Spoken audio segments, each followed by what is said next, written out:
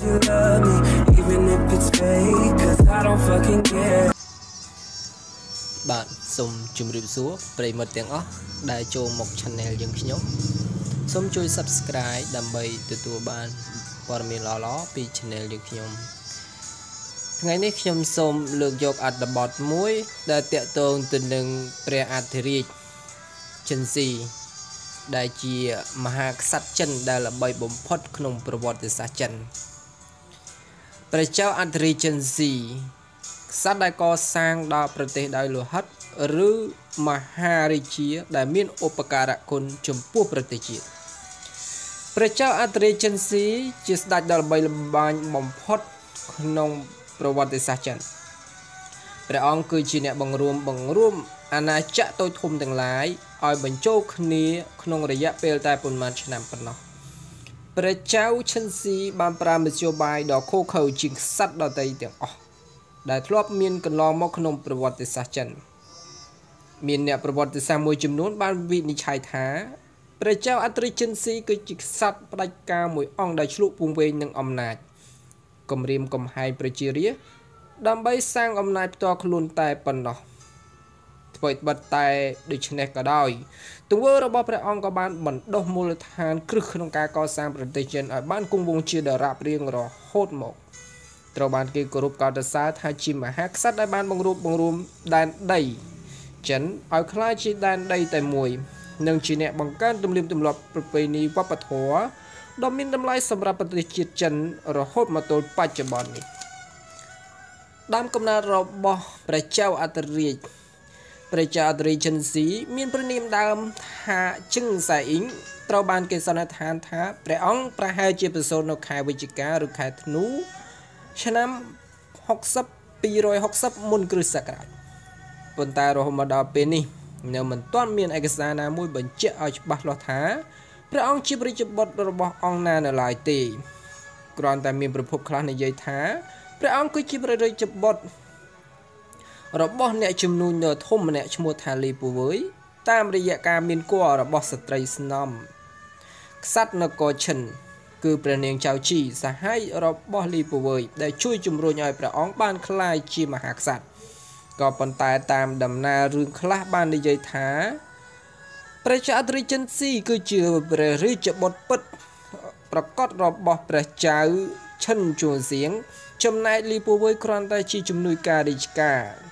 ដែលព្រះអង្គបានលើកធ្វើជាព្រះបិតាធម៌តែប៉ុណ្ណោះ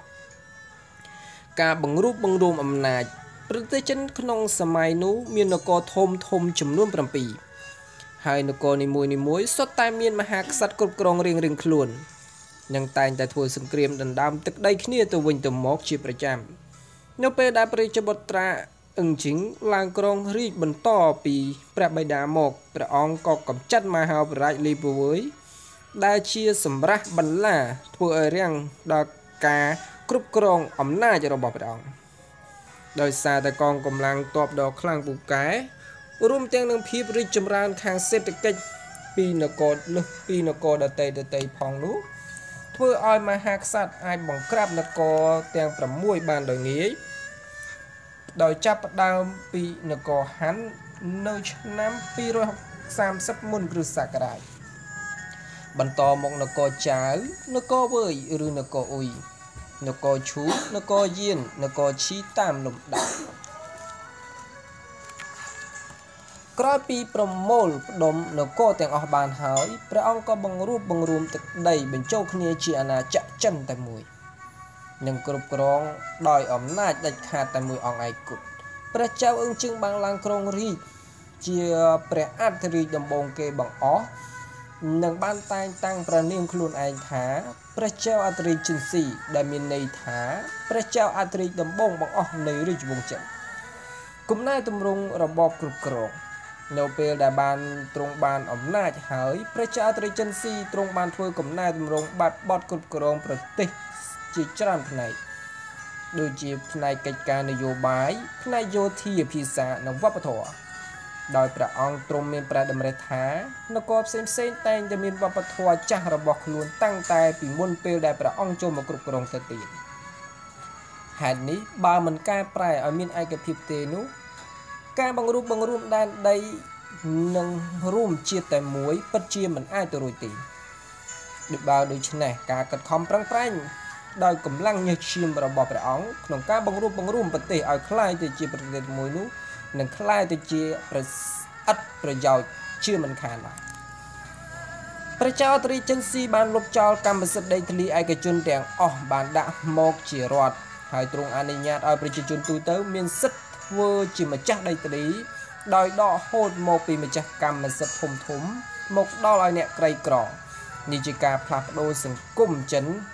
បែបពីរបបទាសករមកជារបបសក្តិភូមិវិញចំណែកឯប្រព័ន្ធរាជការដែលលើសពីដើមតែងតែពិចារណាទៅលើអំពីពូជអម្បូរវង្សត្រកូលនោះក៏ប្រែមកដោយពិចារណាលើស្នាដៃនិងសមត្ថភាពវិញដែលធ្វើឲ្យមនុស្សសាមញ្ញទាំងឡាយមានថ្វីដៃល្អមានសមត្ថភាពមានឱកាសអាចធ្វើជានិមឺនមន្ត្រីបានដែលជាមធ្យោបាយនាំមុខនាំឲ្យមនុស្សល្អមនុស្សពូកែមកបំរើប្រទេសជាតិបានយ៉ាងពិតប្រាកដ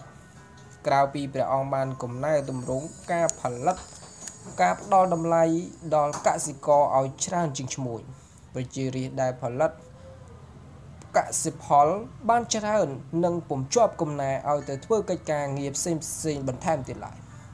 ចំណែកពួកឈ្មួញនិងមនុស្សក្រីក្រដែលខ្ជិលច្រអូសនឹងត្រូវគេយកទៅធ្វើជាទាសករវិញម្យ៉ាងវិញទៀតមានការបង្កើតមាត្រដ្ឋានតួអក្សររបៀបចាយប្រាក់ຂະຫນາດរង្វាស់ទម្ងន់ចំណុះរង្វាស់ប្រវែងសម្រាប់ធ្វើជាមាត្រដ្ឋានប្រើទូទាំងនគរព្រមទាំងកសាងថ្នល់ធំនិងជីកព្រែកធំដើម្បីជាប្រព័ន្ធគមនាគមន៍ផងដែរមហាកំពែងចិនក្រៅពីកំណែទម្រង់លើផ្នែកផ្សេងរួចហើយព្រះចៅអធិរាជចិនស៊ីក៏បានបញ្ជាឲ្យគេជួសជុលនិងកសាងកំពែងតាមនគរផ្សេងដែលមានតាំងពីសម័យចានគួនមកនោះហើយកាន់តែវែងជាងមុនហើយតភ្ជាប់គ្នាបានផងដែរដើម្បីការពារពីការរុករានរបស់កុលសម្ព័ន្ធសុងនូដែលក្រិននៅពីខាងក្រៅ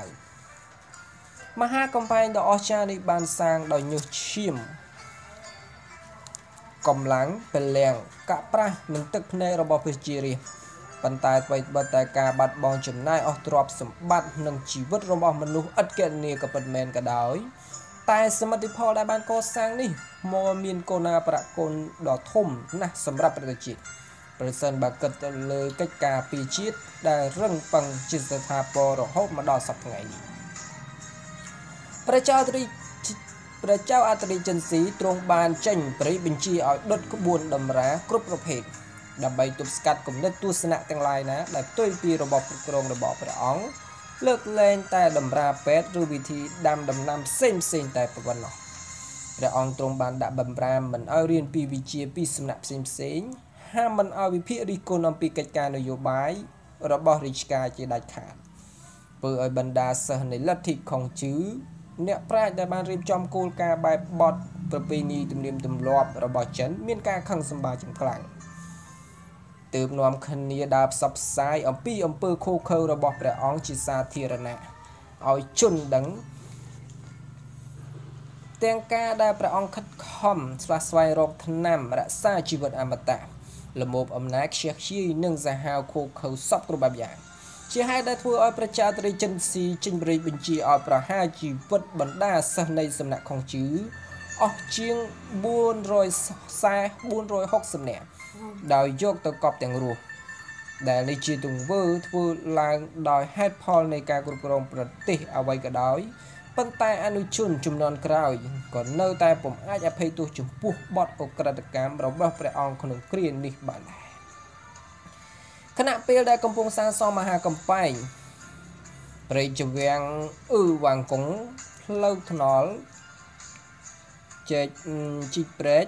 ព្រមទាំងគម្រោងការផ្សេងដ៏ច្រើននោះព្រះចៅអធិរាជចិនស៊ីក៏បានបញ្ជាឲ្យគេកសាងមហាចេតិយដ៏វិចិត្រត្រៀមទុកសម្រាប់ព្រះអង្គសោយទីបង្គត់ផងដែរ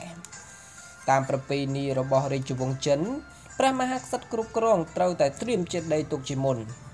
ទើបមហាចេតិយនេះត្រូវបានគេកសាងឡើងនៅជើងភ្នំលីសាន់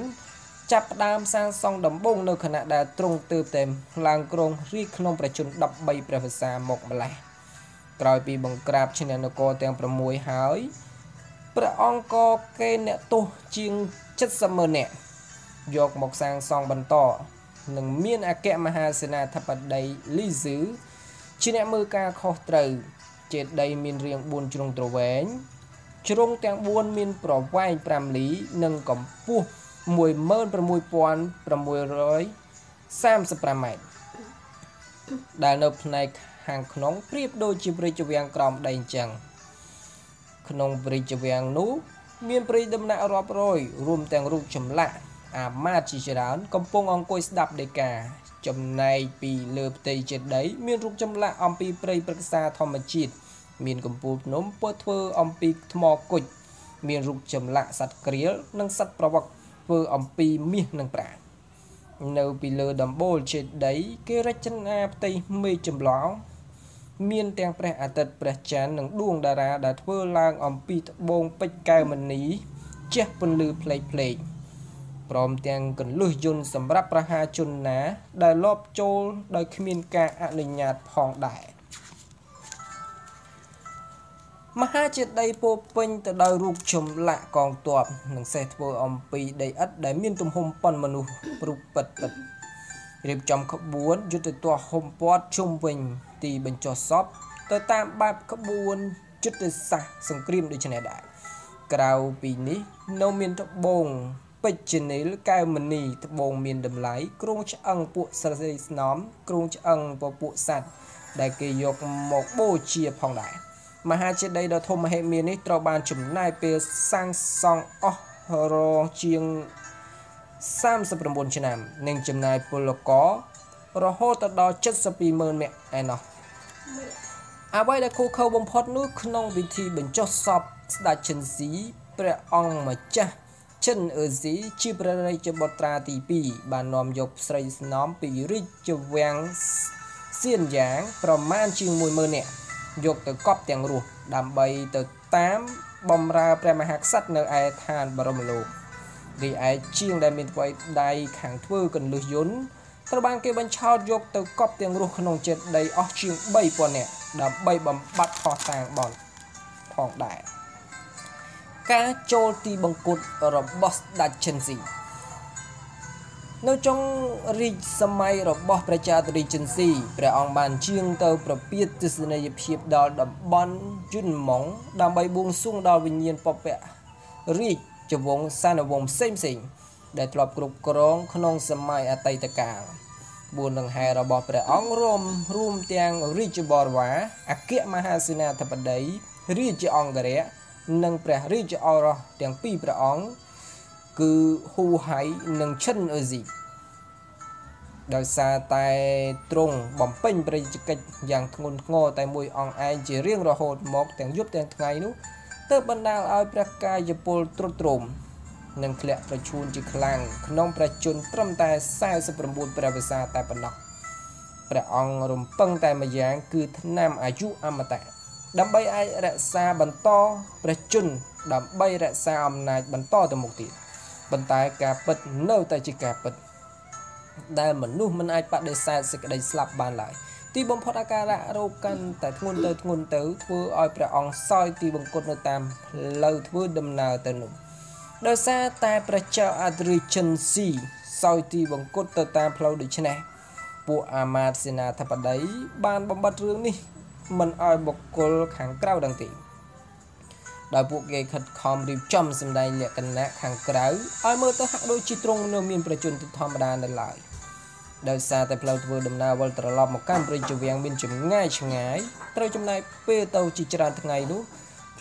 ព្រះសពរបស់ទ្រង់ក៏ចាប់ផ្ដើមធុងក្លិនស្អុយជាខ្លាំងដើម្បីកុំឲ្យគេសង្ស័យថាអំពីរឿងក្លិននេះពួកសេអាមាត្យទាំងអស់ក៏យកត្រីស្អុយមកដាក់លើរទេះគ្រប់រទេះដើម្បីបន្លំភ្នែកមហាជនបាទសូមអរគុណដែលតាមដាន Channel យើងខ្ញុំសូមជួយ Subscribe ដើម្បីទទួលបានអត្ថបទល្អៗពីជាងខ្ញុំសូមជម្រាបលា